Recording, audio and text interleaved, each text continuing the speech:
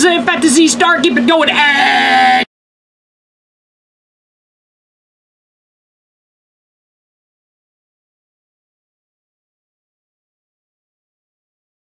Alright, let me get the gaming news topic off my chest before I go ahead and explain myself at the end of the video. Alright? So, yeah, let's keep right on going. Now, a lot of you guys have been pretty much aware that Phantasy Star Online 2 is now fully in English and now available in English on US Xbox Ones and, of course, PC via the Windows 10 store.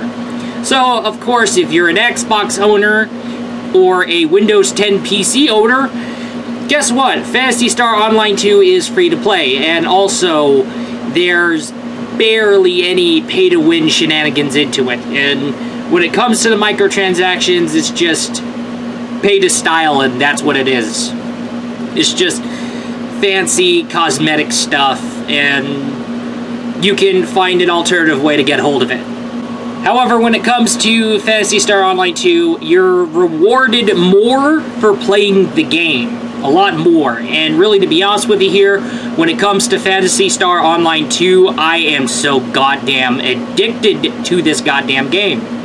Like, hell, this is just one hell of a hack-and-slash action MMORPG fun fest. And I had a blast with it. It's great. And also, Sega has also announced that it will be coming onto other PC platforms besides the Windows 10 store. So be on the lookout for that.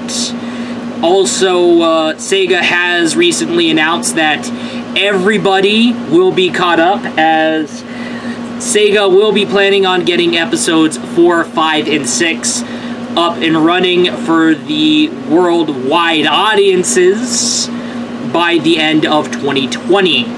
And yeah, Phantasy Star Online 2 is pretty much getting the hype, and there is a lot of hype when it comes to Phantasy Star. However, if you haven't played Phantasy Star Online 2, go ahead and do so. Because, goddamn, I had a good time with Phantasy Star Online 2, and I had a blast. A real good blast. Alright, and this is somebody who hasn't played Phantasy Star Online 1. And I finally get a chance to play a Phantasy Star Online game. And that's great. And now I'm happy that I've played Phantasy Star Online 2. Worth checking out, by the way. Really worth checking out.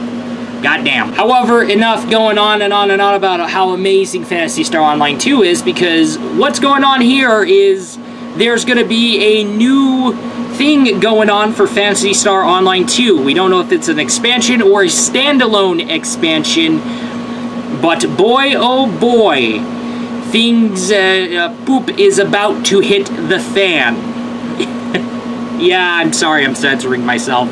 However, Phantasy Star Online 2 is getting, like, this new thing. I don't know if it's like an expansion or a standalone expansion, and it's going to be titled Phantasy Star Online 2 New Genesis. And if you have been to the Xbox Games Showcase stream, that's where you'll definitely find it, because Sega first revealed Phantasy Star Online 2 New Genesis out to the world on the Xbox Games Showcase. And yeah, a lot of people are like, wait, is this a standalone expansion? Is this an expansion? What's going on? It's going crazy. And I got the notes right up on my notepad, the Cliff Notes version, so that way I could pretty much go ahead and recap everything that was stated as to what ended up happening. So let's get right on going. So Phantasy Star Online 2 New Genesis is coming to 2021 and will be for Xbox One, Xbox Series X, and Windows 10 release. That was when it was revealed at the Windows 10 Showcase. However, if you go on over to the article written by Gematsu that has translated things for the Japanese version of New Genesis, you'll definitely come to a realization that there is a Japanese trailer that's saying, hey, Phantasy Star Online 2 New Genesis is coming to PlayStation 4 and PC, and there will be a cloud version for Nintendo Switch owners and, of course, PC owners as well, just in case. Just in case. Alright? However, Sega ended up the next day revealing a trailer detailing the features of New Genesis. So it's essentially like a little follow-up video, and that's what they uploaded. Now, there's going to be an improved character creation tool, and we're going to be exploring a new open-world environment, and New Genesis will be powered by an upgraded engine, and an upgraded battle system will be involved as well. However, you have the Photon Glide that has you flying in midair, and of course the Photon Dash that has you running faster because you're going to be exploring like a big open field, because apparently something has happened and the game takes place like 1,000 years after the events of Phantasy Star Online 2. So, considering what's going on, I'm getting curious. And don't worry, the open world environment, the huge open world environment is pretty much dynamically changing when it comes to time and weather. So if it's going to be nighttime, the whole thing's in night. Daytime, oh yeah, your field's in daytime. And yeah, so however, your new enemy out there is pretty much the dolls. No word. I haven't gotten that further in the story, and the story hasn't been fully translated yet. We're yet to get episodes 4, 5, and 6, and Sega's saying we're going to be doing that. So, with that totally said, we don't know if the dolls are going to be replacing the fall spawn, or the fall spawn's going to exist alongside the dolls. Okay. However, your character creations are going to be compatible between Phantasy Star Online 2 and Phantasy Star Online 2 New Genesis. So, yes. Emotes and registered data will carry over to New Genesis from PSO2 Vanilla. Character growth in game economies such as your meseta and just your basic in-game currency, meseta and fun, which is kind of like your community money points. They're both like virtual earnable currency, and you don't have to pay cash for it. They're not going to be carrying over to New Genesis. They're going to be staying in PSO2 Vanilla. Alright. However, when it comes to your character growth, that's not going to carry over on New Genesis. It's staying on PSO2. Alright. But however, when it comes to your premium currency, your Arcs Cash and your Star Gems, and of course your weapons and your gadgets, they can carry over to New Genesis from PSO2 Vanilla. However, players are pretty much advised expecting the stuff from PSO2 changing temporarily. Alright? It's just basically essentially get yourself adjusted, because if you kind of look at it, it is like a really, really updated graphics engine, and it totally feels more like a Phantasy Star Online 3. And I thought it was a Phantasy Star Online 3, to be honest with you here. So yeah, that stuff happens.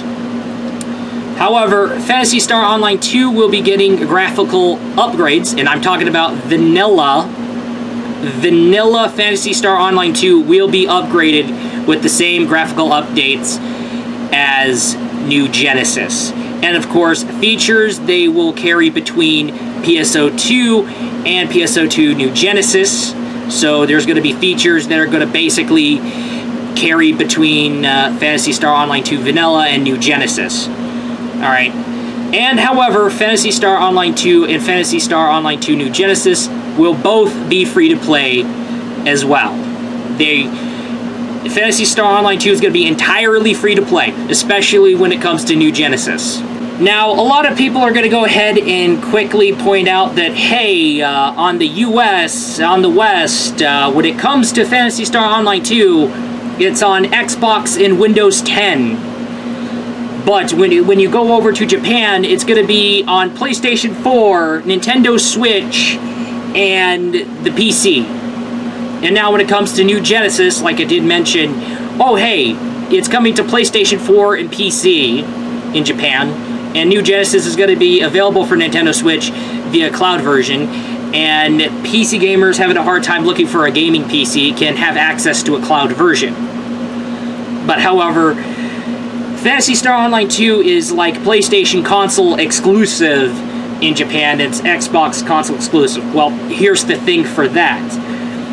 Because of Microsoft and Xbox is essentially why Sega finally decided to get this game localized. Because had it not been for Microsoft, Phantasy Star Online 2 would have stayed in Japan. And that would have sucked. But however, Microsoft stepped in and said something with Sega, and that's why we ended up seeing, hey, we're seeing Phantasy Star Online 2 on Xboxes and, of course, Windows 10 owners. However, if you are a PC gamer, especially in Japan, Phantasy Star Online 2, go to town.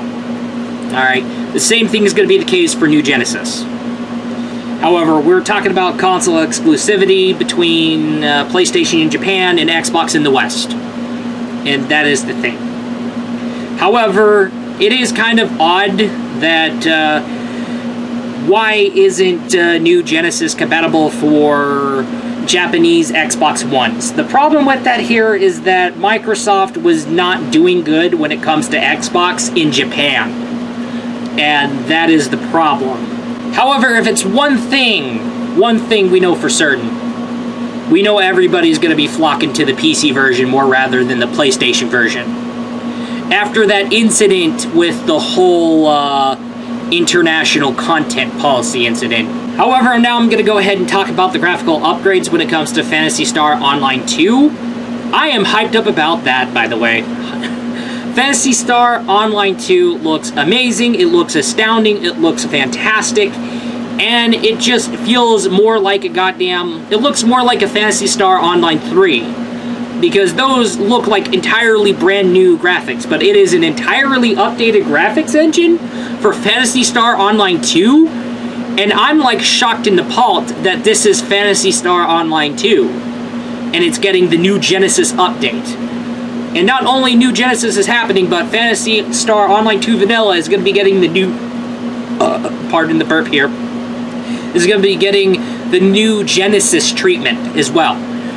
So, New Genesis and Phantasy Star Online 2 Vanilla, they're both going to be getting that big graphic update. And that's going to look really fucking amazing. And it's going to go and blow my mind. Like really blow my goddamn mind. It is astounding how evolved Phantasy Star Online 2 really is when it comes to New Genesis. It looks absolutely amazing, and I'm already addicted, I'm already hooked to Phantasy Star Online 2. And my goodness, if I kind of look at the graphical upgrade with New Genesis, that's gonna be the same in the future of Phantasy Star Online 2 Vanilla, like, holy shit, that's gonna be really fucking astounding. Alright, that's all I gotta say, and I gotta go ahead and explain myself. Hey, when it comes to your news segment, you always do multiple news stories in one sitting. What's going on? Well, I am pretty much experimenting on the idea of discussing news stories very separately from left and right. So that way, you're not having to end up relying on me to come out with one big news thing. And here's the thing, when it comes to news stories, they are slow, and they're too slow for me to be able to do this shit frequently. And, yeah, it's just ridiculous, to be honest with you here. It keeps getting ridiculous. But, however, when there's a news story that I want to go ahead and talk about, I will go ahead and talk about the news story. And if I do talk about news stories, I may be late, but however, it's not going to hide the fact that I'll be doing news stories separately for a change. So that way you're not having to rely on just one big news show. And really, to be honest with you here, I think that's one thing that's gonna definitely get these news videos actually happening again. Anyway, that is all. I will be looking forward to you in the next video. Peace out.